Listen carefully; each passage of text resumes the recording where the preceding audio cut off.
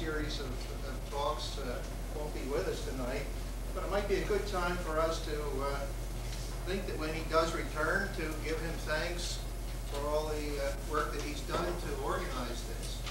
You may or may not remember that this started as a group of meetings at our church, Holy Trinity Lutheran Church, at the men's breakfast, when it was decided that let's have some of the people who participated in the war give their stories while they're still around. And so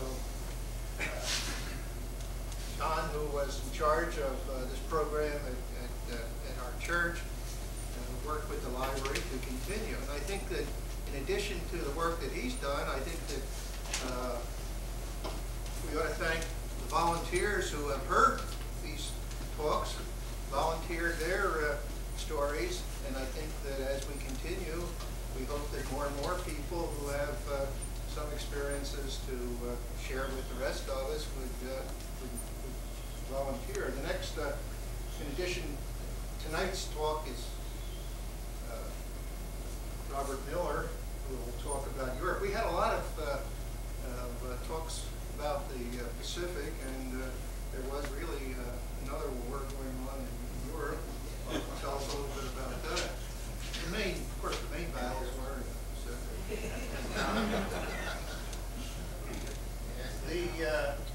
The next month's lecture, I think, is particularly interesting because of the story that goes along with not only the activity during the war, but the way this Italian village treated people, the flyers where the plane was down, etc. And then the following month should be a very interesting lecture on the Indianapolis, the ship that delivered the A-bombs to Tinian Island, and then 3 days later was sunk by a Japanese submarine that just happened to be in its path, and these poor people were 5.5 days in shark-infested water. But I don't want to give the story. But the next two are This Is Great Tonight, and the next two are equally good. And this series, Donald is working hard to make it continue so that we not only have the lectures, but he's taping them, and there'll be these videos which will be available for people to view.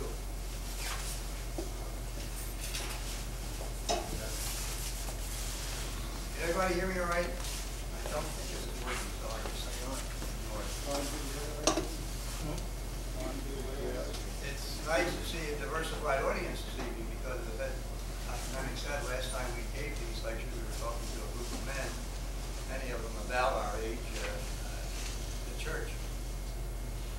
And I guess I can still ask a few of you at least, if you can remember where you were on December the 7th, 1941. If you have some gray hair like mine, you can say, yeah, I think I remember. Well, I certainly remember. I was at my aunt's house in Fox Chase, listening to the radio, heard President Roosevelt come on the air and say that we had gone to war with Japan and Germany. And little did I realize as I sat there listening to that, how dramatically it would influence my life and change my life forever. And I'd just like to relate a couple of facts about that before I go into the story of what happened. I realized soon after that that we were no longer in control of our own destiny, either as a nation or as an individual. And there was a web of circumstances, quite contrary at times, that completely changed what happened to you one day to the next. I also learned that some of the values I learned at home affected my action away from home. Those things you don't lose. A good family background, good parents will certainly help you through some of the tougher times in life. And the story about guardian angels and intercessory prayers has great meaning when you face some of the things that we faced in combat and after that. finally discovered that fear many times reduces heroes to cowards and elevates cowards to heroes. I'll explain that a little later as I go on with this talk. So there I was at my aunt's house, December 7th, 1941, 16 years of age, a sophomore in high school. Of course, a couple years later, I became 18, and of course was drafted when I reached that age, but was given deferment to graduate from high school in June of 43.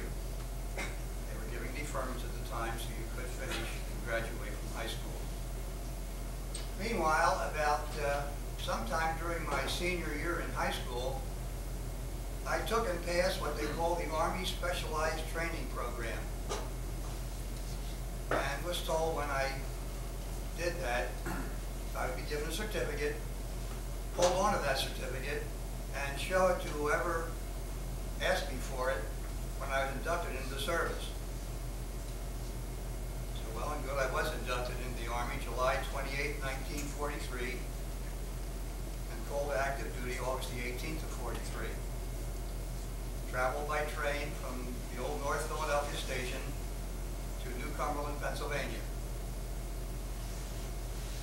I don't remember a whole lot about that induction period, except for one night, having KP the whole night, after having been given shots in both arms earlier that day. I don't think I ever saw as many potatoes in my life as I saw that night. But I survived that, and that's about all I can remember of those few weeks or days, whatever it was, at New Cumberland. Anyway, I was accepted to the ASTP program after I showed that certificate. I was sent to Fort Benning, Georgia for infantry basic training. I won't say too much about Georgia, except red clay and pine trees. That much I remember. And Fort Benning, of course, was a place where the OCS trained their infantry officers. And we received our training along with them, same basic campgrounds, the same exercise and so forth, but without the advantage of being given a commission when we were finished. We just took the 13 weeks training there in preparation for whatever was going to happen to us when we went into the ASTP program. Best thing I remember about Fort Benning was when we were restricted to camp, as we were, as recruits, is having the mess hall to ourselves on the weekend and having what we considered a fabulous feast, because it was only a handful of men there, and the cooks for some reason prepared enough food for the whole company, and so we really ate royally during that time. Of course, the non-coms and the officers had time off. We kind of envied them when we saw them leave the camp with their wives and girlfriends on a Friday night. We didn't have that benefit of recreation, so we were stuck in camp while we were taking the training. Some of the Army misfits seem to have gravitated to that ASTP program, though, I must say. I remember one rather brainy recruit who was so small and thin that when a full field pack was placed on his shoulders, fell over backward. I'm sure you've seen that by the payday candy advertisement where a little girl falls over backwards. It reminded us of. Another fella was a real sad sack. He was always late for formation, half dressed in rumpled clothes. We still had the khaki leggings. He never got them laced in time, so he would come out and stand at attention, and he would prop the leggings up against his leg. And of course, as soon as the wind blew or something down, they would fall. And he got in trouble all the time. But the thing is, he always had a smile on his face. And he really was good for our morale, I guess, because he got all the extra duty for what happened to him. Despite those differences, though, we all managed to get along pretty well through the training program.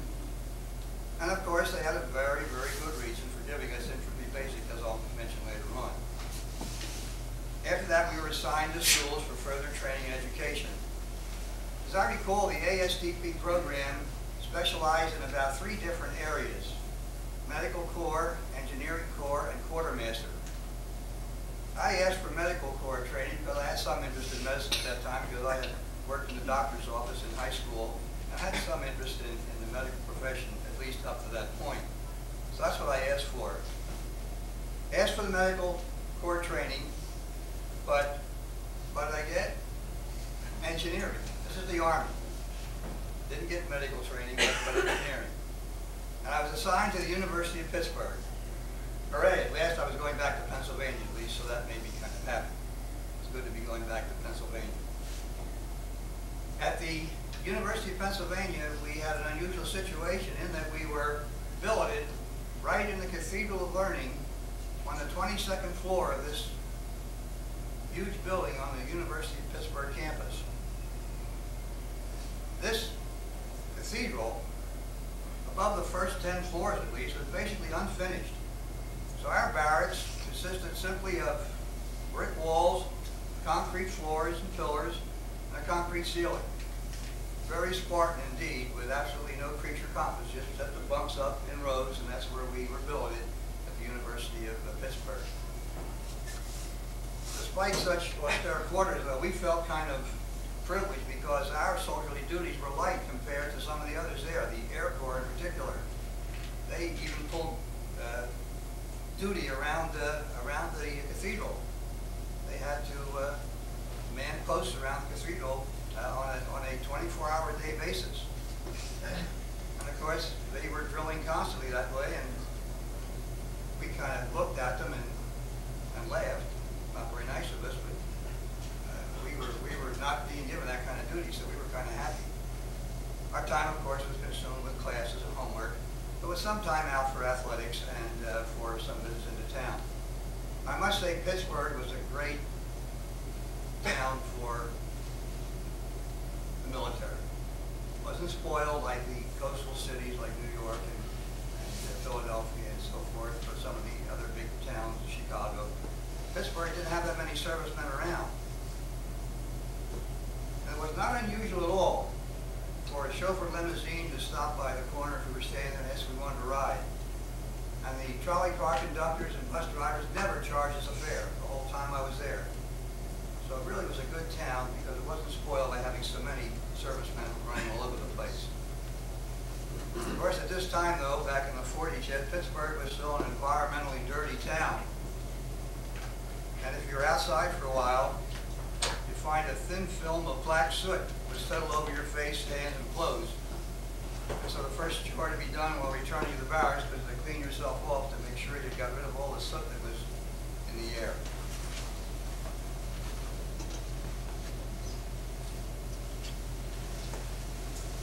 Completed the first term of basic engineering on March the 4th of 44.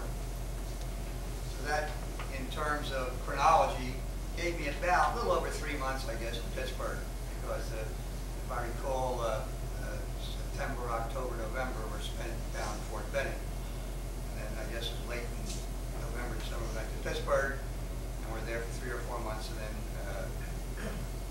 that training. However, at that time, the program was disbanded, and all candidates in the ASDP program were sent to, well, guess what? Infantry divisions, where we had gotten our basic training. And of course, the reason for disbanding the program was that this was March of 44, which was just a little while longer before D-Day would approach. And so all of us were sent to various infantry divisions. I was sent to the 95th Division, 378th Infantry, for training at Indiantown Gap. Again, happy to stay in Pennsylvania, at least to take that further training. Now, the 95th Division was originally activated in World War I and was reactivated in World War II. They had, previous to my joining them, had desert training in California, amphibious training in Mississippi, and were just about to undergo mountain training in West Virginia when we joined them.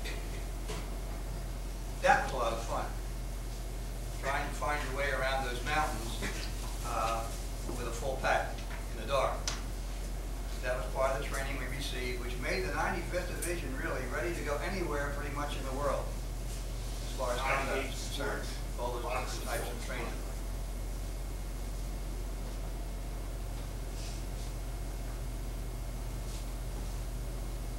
After a few months there, let me see, not quite a few months, let me see, it was, I said March, April, May, June.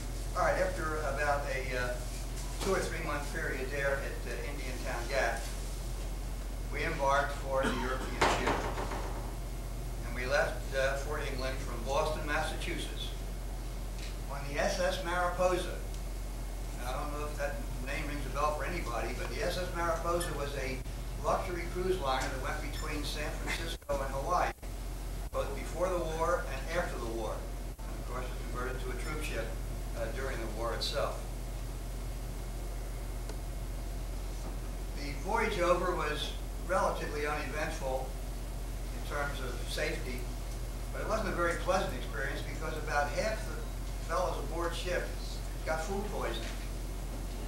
Not seasickness, just gotten some bad food somewhere in the galley, and a number of us got sick. And I simply remember that very well because I felt so bad one night, I decided the best place I could stay was to lay down on the latrine floor so I'd be close to where I had to be in case something happened. And that's where I spent that night. And there was times when some of us slept out on deck because it was so crowded inside, as long as the weather was good.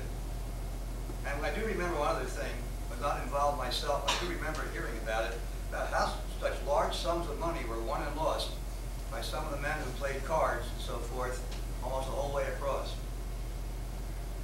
Of course, no sight was pretty to see than the green hills of Ireland after otherwise uneventful voyage across the Atlantic. We disembarked at Liverpool, put on a train for the southern part of England, and ended up not too far from London. After a brief stay there, and I did have a chance there to see a little bit, a couple of my pictures here, there's St. Paul's Cathedral and Westminster Abbey and so forth, Big Ben. We did get a chance to go to London for a little R&R. But we weren't there very long before we were sent over to France. So we crossed the English Channel and arrived on the Normandy beaches about D plus 100. Of course, the first sight you see as you march up from the coastline are the rows and rows of white crosses, the graves of fellow GIs who died during those first days of the invasion. And just as an aside, since I'm talking about that, I want to bring to your attention this book, not an advertisement for the author or anything, but somebody told me about it, I'm glad they did. It's called Citizen Soldiers. And it covers exactly the period of time that I'm talking about, from June 7th, 44 to May 7th of 45. And it very accurately portrays some of these things that happened, especially this situation that happened at D-Day and thereafter.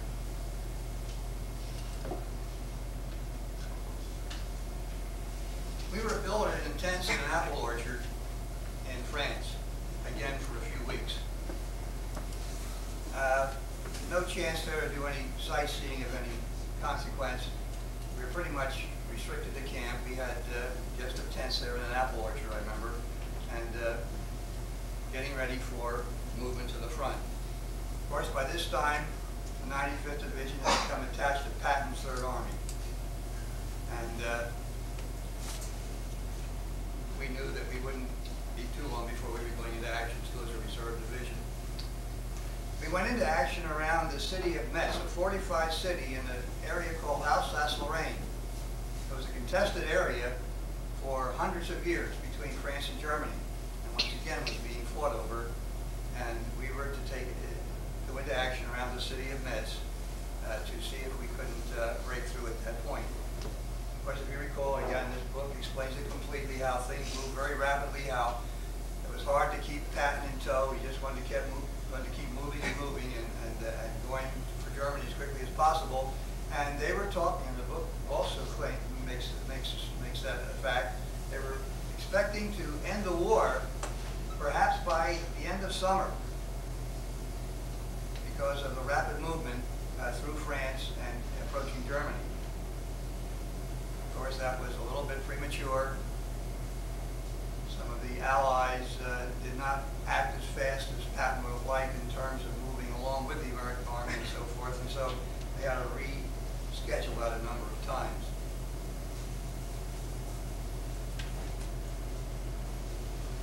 The action around Metz, and from that point forward, was pretty much what you would expect of a foot soldier's experience. I'm simply going to try to note some flashbacks now that stick in my memory during this time. Remember one time in particular, I guess my first baptism of fire, I heard shells bursting, but didn't pay too much attention whether they were incoming or outgoing, until one of my buddies grabbed me by the scruff of the neck and threw me down the mud puddle. I said, "What did you do that for?" He said, "Well, don't you realize that's incoming artillery, not outgoing?" So probably helped to save my life, at least at that point. But this, this was a shock, because I was usually pretty careful about the condition of my clothes and so forth, having been a child of depression. I try to take care of things and keep things neat and clean, but once you have something like that happen, you realize how unimportant that thing was. All it really counted was survival. I remember eating meals along the side of the road, clicking off the dust and bugs before getting a chance to eat what the Army called food, precursor to the TV dinners, rations. There was a field kitchen that many times didn't get up as far as we were during the day, so we ended up with rations for food. And we remember marching toward the front many times behind or beside Army tanks, envying the tank men who were riding while we slogged along behind them in the mud, not realizing how deadly a trap a tank was if it was hit by an artillery shell. So I guess maybe they weren't as lucky as we thought they were. And of course, there was still some need to live in foxholes those days. We couldn't always commandeer a farm or farmhouse or a building. We had to live out in the field. And so we lived in foxholes in late fall of '44 and early winter of that year.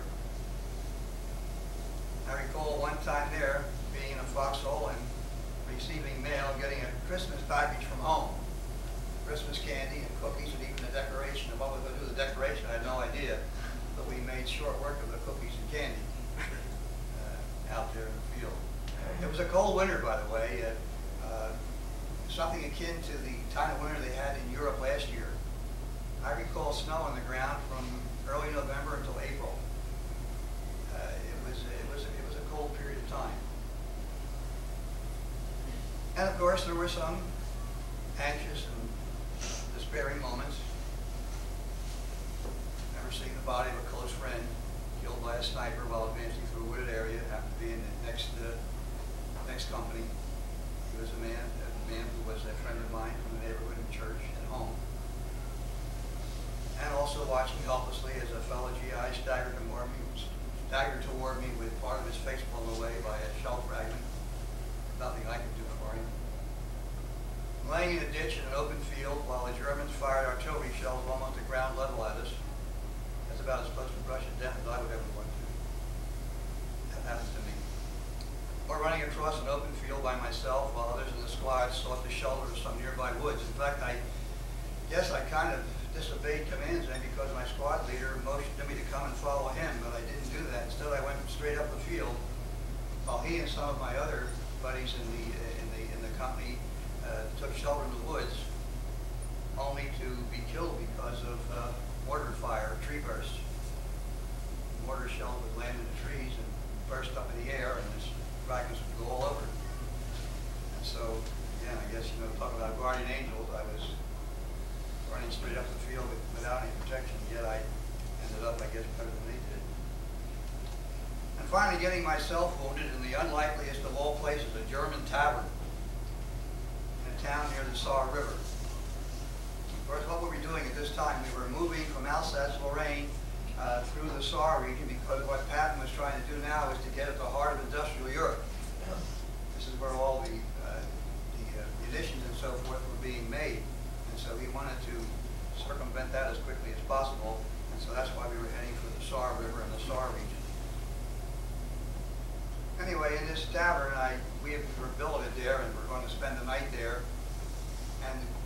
some of the wounded in from out in the field, and I went to the front of the tavern to find a corpsman to help someone who had just been brought in, and a mortar shell landed on the windowsill of the tavern, blew out the window, and a piece of shrapnel lodged in my right cheek near my eye. It was really nothing, but you don't argue. They sent me to a field hospital in France and told me I had to have the shrapnel removed lest it get in my eye. So there I went to this field hospital in France and heard some pretty amazing things too. Heard fellow GIs kind of talk to each other across beds, congratulating themselves because they had lost an arm or a leg or a hand. Congratulating themselves because they were going to be CI. That meant sent back to the zone of the interior, which means sent home. And you and I can probably not imagine what it would be like to be willing to sacrifice an arm or a leg to have that happen. But I guess if you're in combat long enough, as some of them may have been, it was a relief. I was all ready to go back to my outfit, quite concerned about that, I'll explain later. When in comes a corpsman with an officer into our tent where we were after they had taken the shrapnel out and put a couple of stitches in, I was ready to go back. But this corpsman came in and said, "Line up, you're being sent to England." Well, you don't argue in the Army, I guess you just go, but I didn't really need to go to England, but there we went, they put us on C3s and took us over to England for additional recuperation. Now, they sent you with the clothes you had on your back. In this case, for me, was a pair of pajamas, a field jacket, and a pair of galoshes. And that's how I went to England. That's how I spent the time in England. Never gave us any uniform. We run off to town, I guess, but that was the uniform until we got back to our outfits. Why galoshes instead of combat boots? Well, that's another story. I noticed my boots missing when I got to England and asked for a requisition for a pair of boots, and I was told there weren't any. Why not?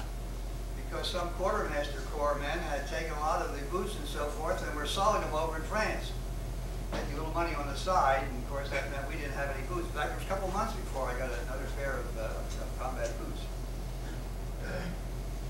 While in England, I actually, again, met somebody from home, a man from our church, who was stationed in England.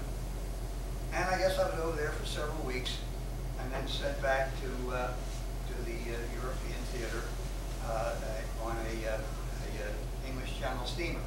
Not a plane this time, but a steamer.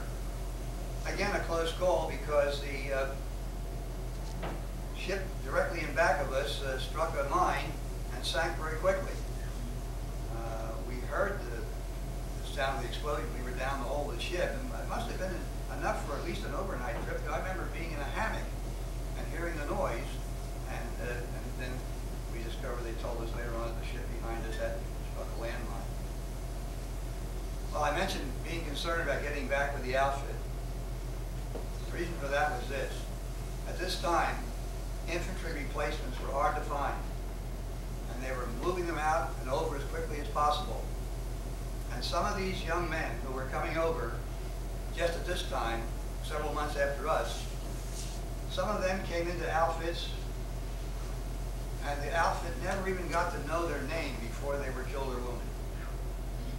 And no chance for camaraderie in that situation. You just were shoved up to a frontline outfit, and that was it. And I was doing everything I possibly could to escape that fate. I kept saying, I want to go back to 95th Division, 378th Infantry, Company C. I kept saying it over and over again. I guess they got tired of hearing me, because they finally said, okay, you're going back. And sure enough, I did get back to the company early in January. Now, this time, of course, around this time, the Battle of the Bulge was taking place. The 95th Division was not involved in that. We were holding directly below. And we were not involved in the Battle of the Bulge in terms of any activity at that time. The division was just holding at that time until we were ready to move forward again. That duty, when I got back, was changed too, because I was shifted from a mortar company or mortar squad to the company headquarters as a clerk, as a mail clerk, and see me there with one of my mail bags one time when we were on an R somewhere. One of the most fortunate things, I guess, for us is that by the spring of '45, toward the end of the war in Europe, German air power was nil. There was nothing. And even the German army was very badly decimated by that time. We were running into young boys and old men by the time we reached the Saar region and the Rhine area. They were not quite ready to die for the Fuhrer, and many of them quickly surrendered given the chance, because they were basically what they call home guard, what we, like our air raid wardens, those kind of people, were being sent to the front or sent for action if nobody else available. VE Day in Europe came on one day in May of '45. And since our division was late in getting to the conflict in Europe, our next assignment was to be part of the Army of Occupation in Germany, which was no more than right because we did not have the kind of points that the earlier divisions had, the ones who had fought through North Africa and Italy and so forth, were way ahead of us in points. And so we didn't object to that too much. In fact, we were kind of looking forward to a change in scenery. We were assigned to the harbor port of Bremen, northern Germany, which is a good-sized city. And up there we went and commandeered a whole neighborhood. Germans had no choice in the matter. Raus, out. And that was a dramatic experience for them. I'm sure I'm trying to consider myself, what if somebody said to me and my wife, you know, up there on Huntington Road, get out of your house, we're taking over. That's exactly what happened. I suppose that's part of the evils of war. But here we were building a very nice house. We each had picked our own bedroom.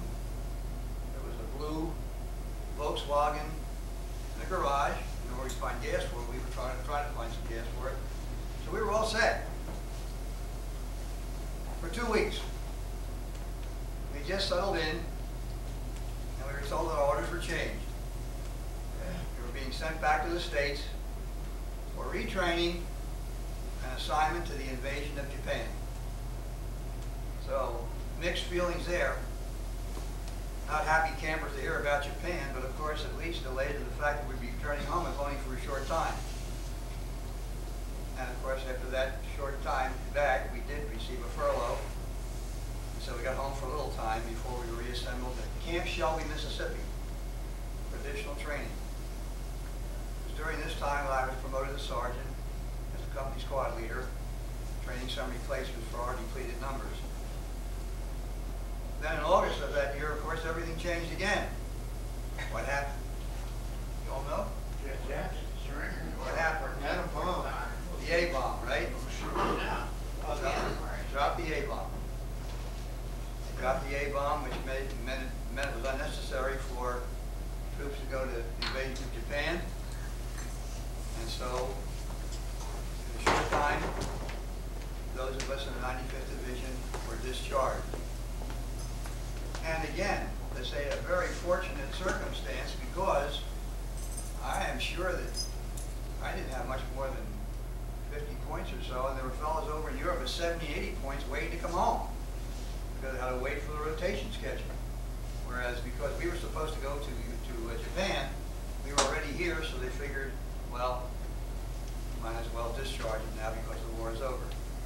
And so therefore I was discharged in November of '45 after serving 2 years and 4 months in the Army. And again, I mentioned how some of the circumstances changed our lives, and how some contrary things turned out to be all for the good. So I recalled how the Army had taken away my opportunity for additional education while at Pitt, but then really gave it back to me because I was able to get both my bachelor's and master's degree with the GI Bill of Rights after the war.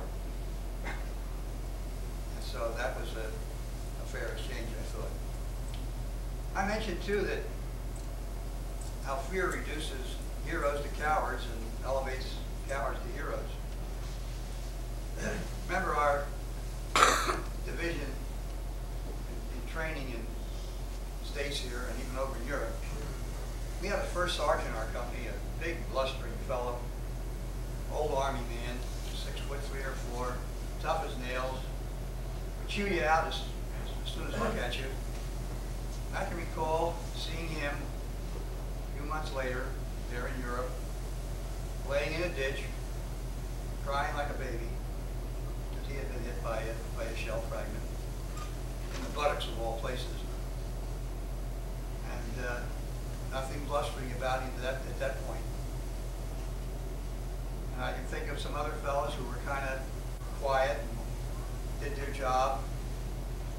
And I recall in one case when I mentioned that one day when we were pinned down in that field and the artillery was firing at us, we were completely disorganized. Even our company commander was kind of out of it. And one of our colleagues, a young man, received a battlefield commission for getting the troops back together that day and getting us to a farmhouse that night to some degree of safety. And it's strange what happens to you under pressure situations like that. You never can tell just what's going to happen day to day. I can recall coming home from the service, sitting in a movie house from time to time with friends or family, and just thinking to myself, I don't have to worry about getting shot out tomorrow. I don't have to worry about dying tomorrow, like I did from day to day when we were in the European theater. It was a strange feeling to be home again. And of course, I don't know about some of the other men who might have been in the service. But when I came home, everything looked so small. The rooms, the neighborhood, just looked like everything was crowded together. I don't know what, I guess living in barracks and being out so much in the field and so forth, what made you feel like that. But were there plus sides to the Army experience? Yes, there were. I was raised by an aunt and uncle who felt they had extra responsibility in taking care of me because they were not my natural parents. They were very strict with me. And I was pretty well controlled right through the time I entered the service. So when I got in the service, I had a chance, of course, to break free and break loose. But that's why I said something about how values learned at home stick with you. I didn't go hog wild, even though I was free for the first time in my life, probably. But I was able to get along and to remember the values I learned from my parents. But as far as the freedom is concerned, about being away from home and so forth, that was a really different experience, which I, to a certain degree, welcome, because I don't think I'd ever been home more than overnight up until that time. And so that made a difference in my life, getting acquainted with all sorts of people in all sorts of situations.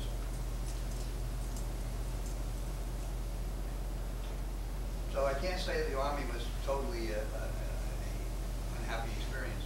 In fact, I think many times, very frankly, the peacetime Army is a good training period for some young people, especially for those who have difficulty in behaving themselves. The discipline involved in the service is, to a certain extent, a good way to mature. So I don't think that's all bad either. I guess that's about it, unless you have some questions for me. I didn't dwell on the actual battle scenes and so forth, because those are kind of hazy in memory. I can recall, I say, those certain days that stand out in my mind, and I can remember some of the people I was with at that time. But from day to day, it's hard to recall exactly what went on, except that one day seemed to blend into another. When you're in the field like that, and when you're actively engaged in combat. I think I've covered just about everything I wanted to tell you about. Is Is that your original uniform? Yes. How'd you stay so slim? I can't button it. Not quite. I can't button it, but I can. I didn't manage to get into it.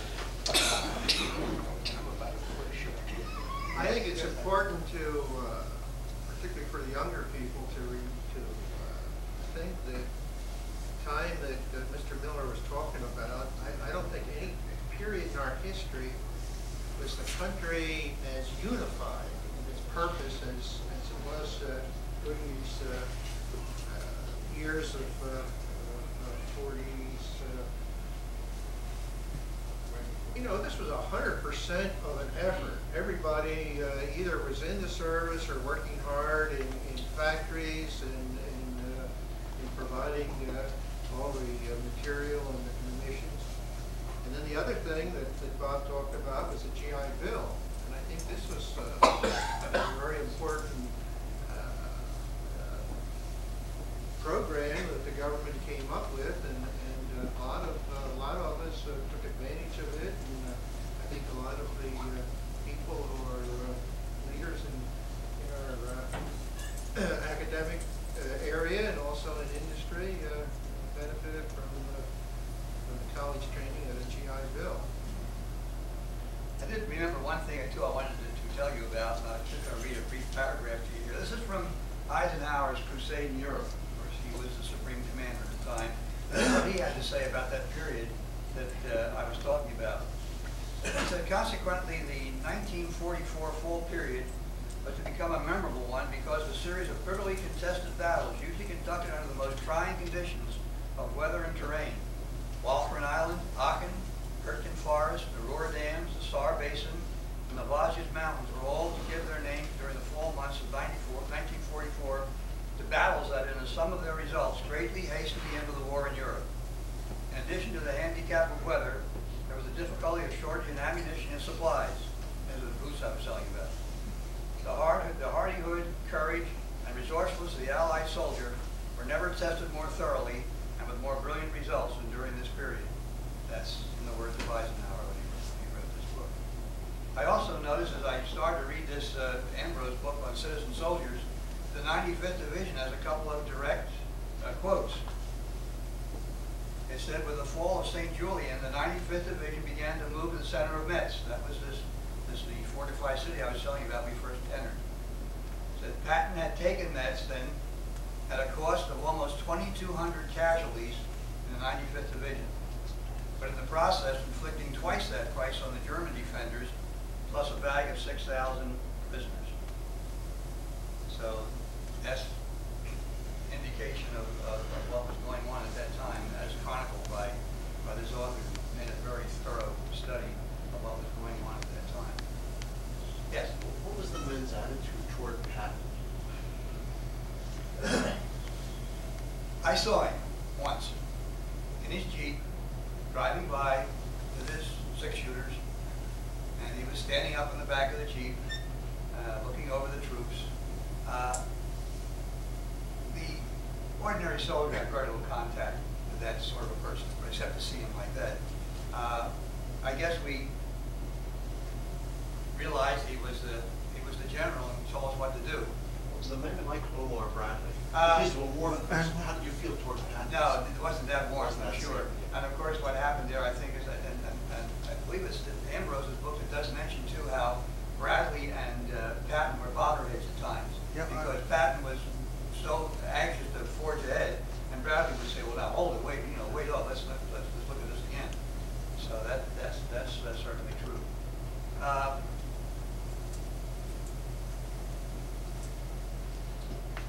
Patton was of course so well known.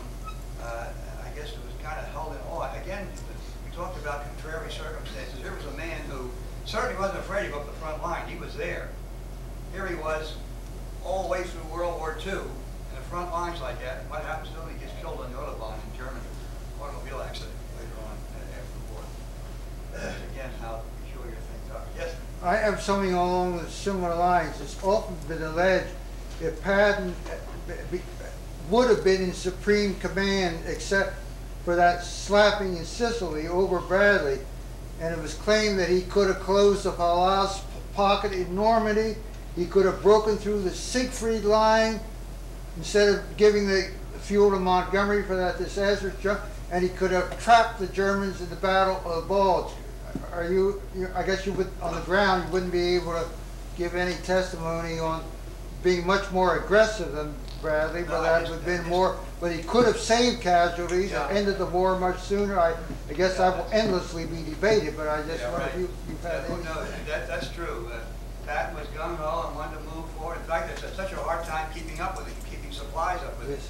But he just wanted to keep moving as fast as he could. But, yes. You got points for a number of months in the service, combat duty, and so forth. And of course, the more points you accumulated, more points if you stayed in the service longer. And so, really, my stay in the service was relatively, I would say, relatively short for World War II, because some were drafted around 1942. They didn't get out till 1945. That's a full 36 or 40 months or more. And I only had 28 months in. So the points were given for combat duty and for months in the service. Overseas service. Right, overseas service, right. Yes. If you'd already seen combat, why was it necessary to go through training for the invasion of Japan back in the States? You're gonna fight midgets instead of the big guys. Different type of warfare. This was going to be probably landings on the islands, and that was completely different than fighting through Europe. It would have been, I suppose, something akin to what happened in Normandy on the beaches. But of course, our division was not in on that. We were still on reserve, and so I guess they figured, well, give them some training. And I guess it was going to be the tropics. It was going to be different climate and everything else, so they were going to retrain us there.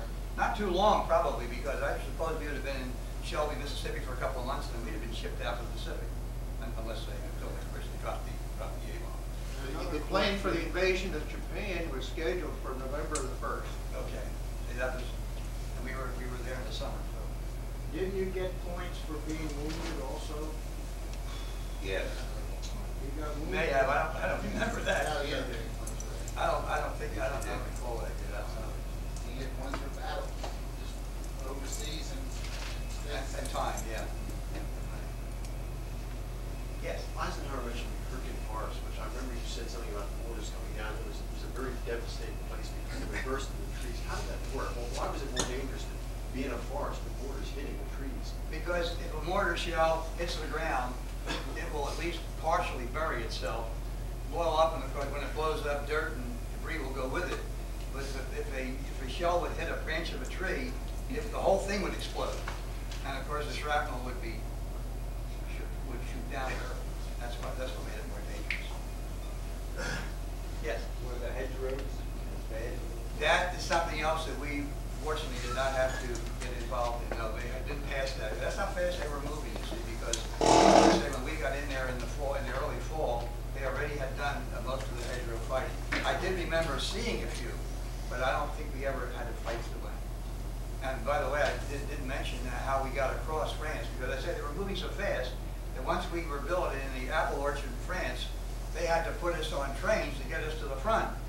And what they put us on the old 14-8s, boxcars, 40 men or 8 horses or cattle.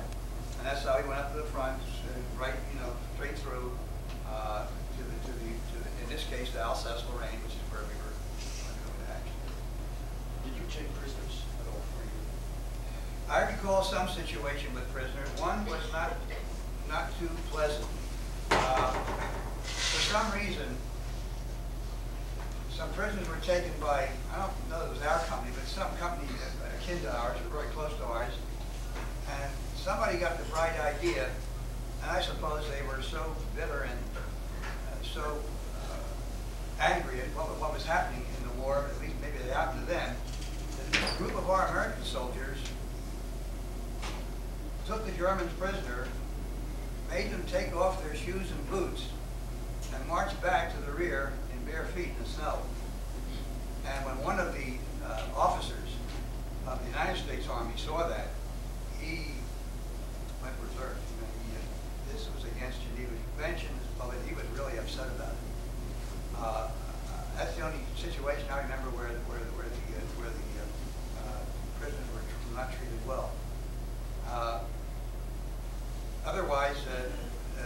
I guess they just gave up and were sent to the rear right away. As frontline infantry, you were not involved with too much, they would just be sent right back. Had your unit heard of the Almaty massacre? Did that influence how you took? Because I'm At the time we were there, no. I mean, I've read about it since then, but not at the time we were there, I didn't hear about it, no. There were units that, when they learned about that, wouldn't take, like, Right, take prisoners, right, take yeah, them. yeah, right. You can understand, I can recall, I guess the day after I saw my friend laying there dead, I wouldn't have been too sympathetic either if I had been involved that way. Yes? Bob, what was the condition of Bremen when you were assigned there? Did it have extensive damage from air bombing? If it did, it must have been down at the waterfront, Howard, because we were in kind of a suburban neighborhood, and those houses were in pretty good shape. They didn't look too badly damaged, but other places were very, I mean, Metz and the Saarlautern, the river towns around the Saar River and the Rhine River were decimated, were completely blown. And I do remember talking to some German people who had undergone some mass bombing, mass air attacks in one of the towns in which we were going through, and they were basically nervous wrecks. I mean, they had to go down in basements and subways and so forth to hide, and the bombing was so incessant around places like Aachen and different other big cities. It was so concentrated, night after night, that those people were literally nervous. They would have nervous breakdowns. It was so bad. What about the civilian population? I know regular bombing went fought from home to home. Were they able to clear out before battle started? Were they there when you got there? I think many times they must have cleared out before battle started. They must have known we were coming, and they took off. They got away. Don't remember seeing too many German civilians around. Had contact a couple of times. In a place like Metz, which is kind of a fought-over area, you had people who were probably as sympathetic to the Germans as they would have been to the French and vice versa. So in some of those towns, they stayed put. And I recall one situation where, because I could understand German, having had 4 years of it in high school and spoke some of it way back when I was a kid with my grandparents, they came to me one night, knowing I spoke German, and said, "Will you give a doctor safe conduct? There's a baby being born up the street." And so, well, I don't know whether I was asked or I was told. I was probably told, "You go with that doctor and help him give him safe passage," because I could speak German. So I took him up the street. He delivered the baby, and I brought him back to his house, and that was it. One other time, we commandeered a German farmhouse where the housewife was still there. She was a rabid Nazi. Her husband was a stormtrooper, and she had nothing but ill will for us and for everything American and everything else. Warned us, "You'll be sorry when we conquer you. You'll be sorry you came over here," and so forth and so on. That was a pretty nasty one. But otherwise, I don't recall too many contacts with civilians in France or Germany. I suppose there were some around, but they pretty much made themselves scarce when the army was moving further. Yes. Towards the end of the war, the Russians were slowly becoming our enemy versus our ally. Was any of that evidenced by the troops? I don't think so. And again, somebody asked me, I guess the last time we talked about this, whether we made contact with the Russians because they knew the Third Army had. Well, yes, the Third Army did, but not us, because the Third Army was a big army, many divisions, and we were not involved with the Russians. We didn't get that far. So I don't know what happened there. I again don't know that there was anything of any kind of political animosity on the part of the soldiers at that time. I mean, it was just the fact that being glad to make contact with them again, because that was it for Germany. Once they got together, that was the end. Europe, at least. That certainly didn't feel that way. Could be. But as I say, we didn't have any political feeling to one way or the other, really, at the time. Did you work with the British at all? They were, again, as this Ambrose book explains, they were completely in charge of one sector. We did not have any direct contact with them, no. Yes? There was a story that Patton's car was tampered with in some way. You mean when he was killed on the Autobahn? was killed that way. It would seem to be such a contrary thing to have gone through the war like that and then be killed on the Autobahn. Yes? Were the combat groups still segregated when you were over there? The infantry?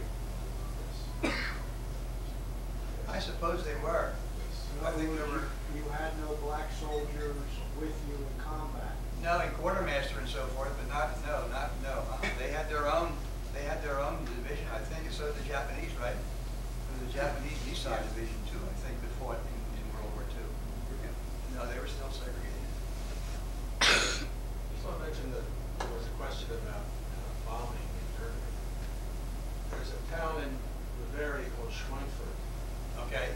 I had visited there several times. In Schweinfurt, they produced 95% of the ball bearings for the tanks for the airplanes. The American Air Force, the 8th Air Force, bombed during the day, British bombed at night. American Air Force, the 8th Air Force, lost 20,000 men. They never knocked out the ball bearing plants. I think I can explain. Kugelfischer, SKF, and there's another one. Right.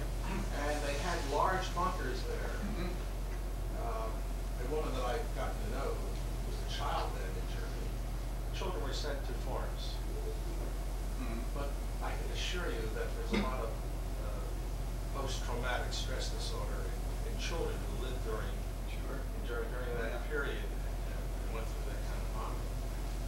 But those ball bearing plants continued making ball bearings in spite of constant bombing. I recall too, when you mentioned the factories, when we were near the Rhine, one of the towns that had some very large factories, and we discovered that half of those factories were underground. Huge workshops, completely buried in the ground.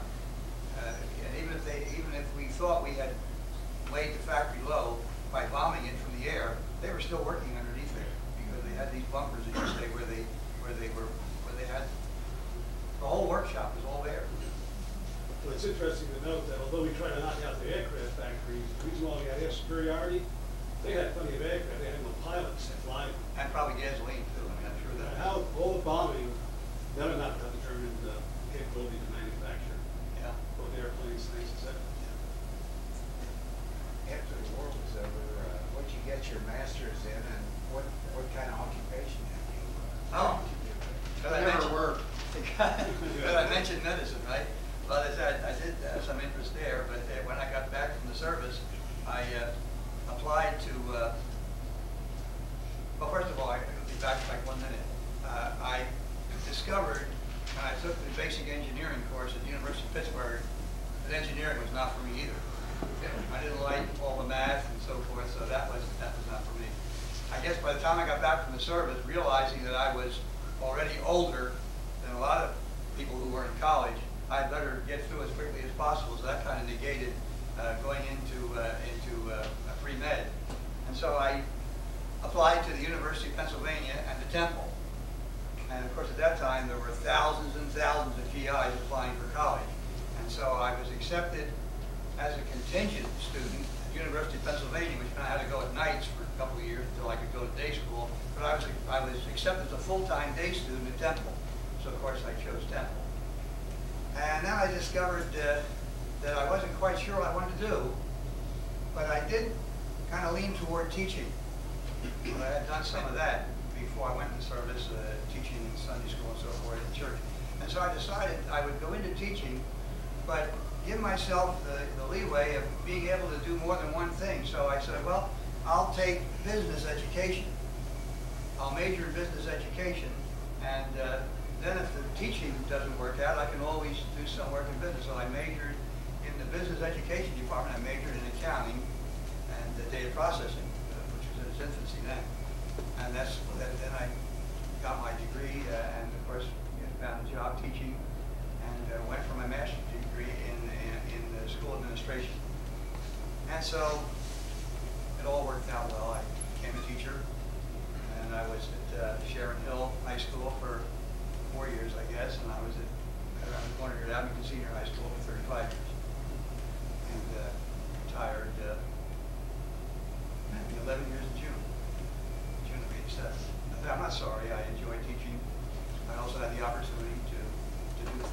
business in summers when I had some time off. And I was in school administration for a while and discovered that the grass wasn't greener there than it was in the classroom. And so I ended up going back to the classroom and finally wound up as department chair of this after high school. Yeah. When you got there were I guess it was Calais and the other port city, you hadn't repaired those yet. So you actually landed on the beach with the LSDs, or was it that fake harbor they put in there? Or? It was a harbor. It was a harbor, I think. It was a harbor, yeah. But no, we weren't on the beaches. Have you been back to Europe since? No, I'm sorry I didn't. I'm sorry I didn't go back to that 50th anniversary thing. I was thinking about it, but didn't get back there. Of course, some of my friends I knew did go back, and of course I did get back to Europe a couple times, but not there. I went to southern Germany and Switzerland, and not through the. We were fighting through the industrial part of Germany, the Ruhr Valley and the Saar Valley. When you went back, Excuse me? was it still documented? You went back to Germany, you say that He never got back to Germany. Yes, I got back to Bavaria. Oh, you did? Oh, yes, to Bavaria. And, anything that any way smacked of Nazism was pretty well out of the picture then. Yeah. Yes. Well, thank you very much for sharing your experience. You did very well. Thank you very much. I'm sure.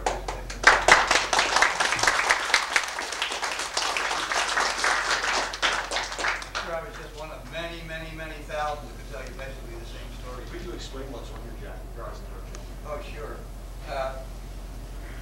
Combat infantry badge. Anybody who was in an infantry regiment received that. The Purple Heart for the shrapnel wound. The Good Conduct Medal. Everybody got that as long as you behave yourself reasonably well. And this was the European Theater with 3 battle stars. We're still trying to figure out what this one was. Joe said he thinks this is what they call the Victory Medal, given out after World War II, because I couldn't find any of the books. But I'm pretty sure it's what they call the Victory Medal. it is. American Independence. American Independence. Oh, otherwise, okay. Yeah, Victory Medal, you know. Oh, okay. Yeah. The ruptured duck, of course, was what we got when we were discharged. That was the discharge emblem. And we not only got them this way, we also got them as little pins, little gold pins to wear in your lapel. And of course, I don't think too many of us wear those anymore. This had to be sold on my jacket, so there it was. And of course, this was the 28th Division, which I think I mentioned that there was a transfer of the 28th Division only to be discharged. I guess because of the Pennsylvania Division, that happened when we were in Mississippi. Otherwise, I was in the 95th the whole time. The ASDP program had a patch too. It was a lamp of knowledge on a gold background, blue lamp of knowledge on a blue background, and I never did put that on this jacket. And also, our church gave us this after the war. Of course, most of the churches had the service flags, and our church in Philadelphia took the service flag apart in 1947 and gave every serviceman who was in the service from that congregation the actual blue star that was on the service flag. So, don't ask me where I unearthed all this stuff. In the attic, down the basement, all over the place. Do you have any souvenirs? Did you bring back any souvenirs? No. I unusual for. Yeah. Now I got a hold of a sidearm, and I was told. And now I'm wondering if it was really legitimate. I was told, at least by an officer, you better get rid of that. You're going to get in trouble because that's not your official weapon. You use a rifle, not a sidearm. And so I sold it to another officer. But I did have the. I guess it really started with a Luger pistol, a German Luger pistol, and they took that away from me and gave me a Army 45. That made it even worse because that was government issued property then. And of course, I gave it back unless I get in trouble. There are brochures from the next 3 meetings here, brief summaries, and the library has asked us to keep a record of the number of people attending. So at the elementary school age 6 to 13, Nice to have you youngsters here. 1, 2, 3, 4,